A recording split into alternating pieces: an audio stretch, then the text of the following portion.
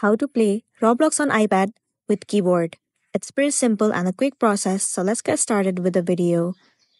Let me move into one of the step-by-step guidance on how you can easily play Roblox with keyboard on iPad. So here's a step-by-step guidance which is going to help you out. The very first thing you want to do is to connect the keyboard to iPad. In order to do so, you have to head over to settings and move into Bluetooth. Turn on your Bluetooth, put your keyboard in pairing mode. Tap on the keyboard name on their other devices to connect.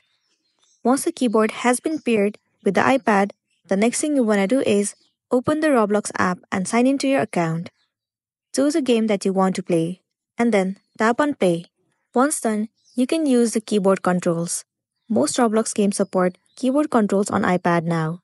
If the controls doesn't work at first, try tapping the game screen once after loading to focus input on the game.